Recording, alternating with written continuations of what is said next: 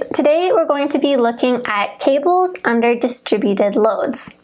Here we've got a cable supported at A and B, and it's subjected to a distributed load W, which varies along the span of the cable as a function of X. Can you guess what tools we're going to use to work with these problems?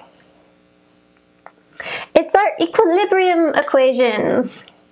So we're going to use our equilibrium equations and simplify them, play with them, until we get a nice equation for Y. Y is an equation for the geometry of our cable as a function of X. And here's a tip for today. Don't stress about trying to memorize everything. Just see if you can follow the concepts and the logic behind the steps to getting our equation.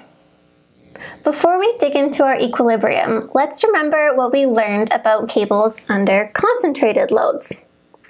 Under a concentrated load, we had a constant horizontal tension component, but the overall tension in each cable segment would change depending on what the slope of that segment was. And the steeper the slope was, the larger the overall tension was. So under a distributed load, our cable forms a curve, which means that it has a constantly changing slope. So our overall tension will also be changing while our horizontal component remains constant. When we look at the equilibrium of a cable with a constantly changing slope, we have to zoom way in and consider the equilibrium of just a tiny little segment of that cable. This segment spans a little distance of delta X. And the total load that's acting on that segment is equal to the value of our loading function at that point, Wx, times the distance of that section span, delta x. That load is located at a point k times delta x from the origin of our segment. K is a number between 0 and 1. Which means that this is a fractional distance. So if k were equal to 1, that means that the total load on this segment is acting at a full distance of delta x from our origin. But if k were equal to like 0.5, then our total load would be acting at a distance half of delta x from our origin. We're going to go through our 3 equilibrium equations using the free body diagram of this cable segment. So starting in the x direction. In the x direction, we have the x component of the tension at this end and the x component of the tension at that end.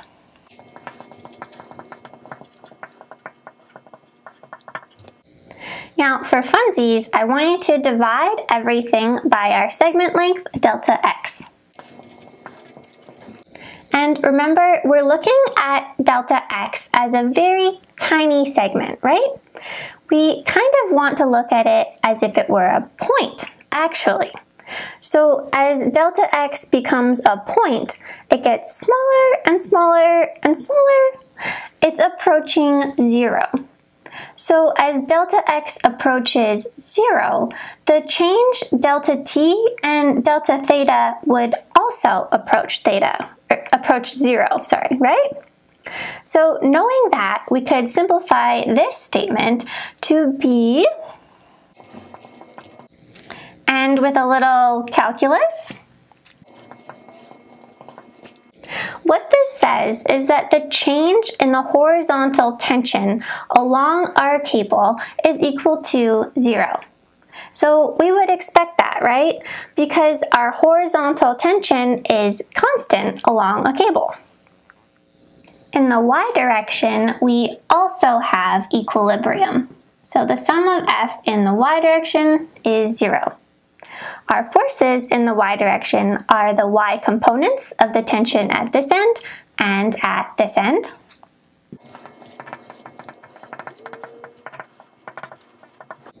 And our our net applied force in the y direction. Just like before, we'll divide everything by our segment length, delta x. And as we consider delta x getting smaller and smaller as it approaches a point, our delta t and our delta theta will also approach 0, which lets us rewrite this statement as which says that the change in the vertical component of our tension in our cable is equal to our applied force at our point x. For our last equilibrium equation, we're going to take the moments about our origin, point O. Since the tension at this end is acting at the origin, we won't have to consider it.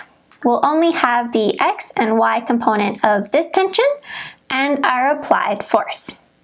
So the x component of the tension at this end is equal to t times cos theta, and it acts at a perpendicular distance from our origin of delta y.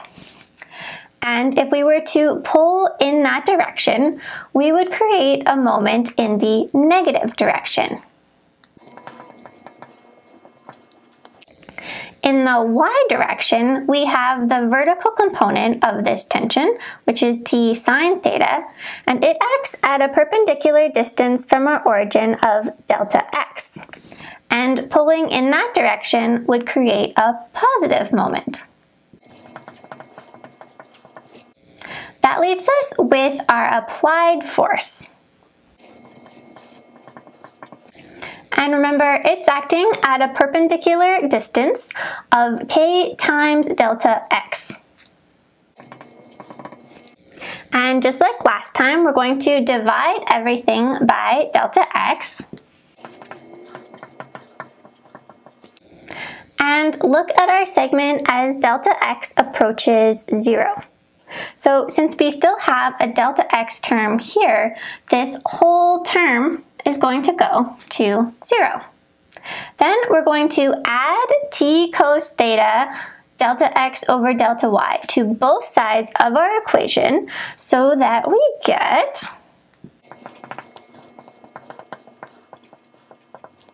Then I want you to remember that sine over cos is equal to tan. So we can simplify this statement by dividing both sides of our expression by t cos theta. And these t's will cancel, which means that we get,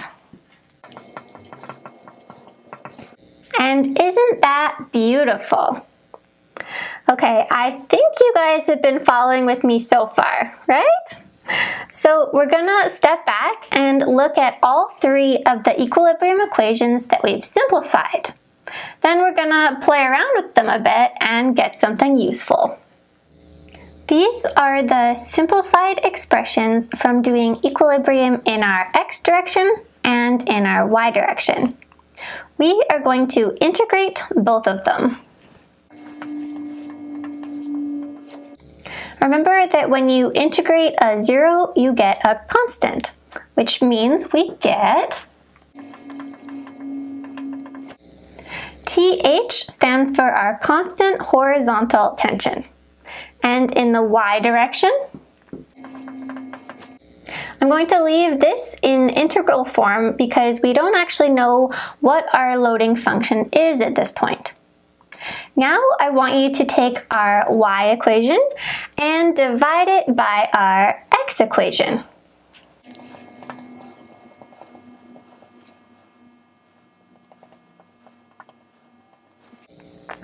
And remember that sine theta over cos theta is equal to tan theta.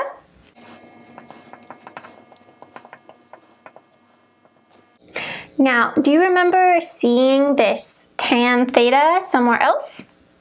Like in our equilibrium about our moment? From simplifying our moment equilibrium equation, we got that dy over dx is equal to tan theta. And from working with our x and y equilibrium, we got that tan theta is also equal to 1 over th times the integral of our loading function. What we're after is an equation for y, which is the geometry of our cable under distributed load. So to get y, we would want to integrate. Your favorite thing to do. So integrating this means that we are integrating this. And since th is a constant, we can pull it in front of our integral sign.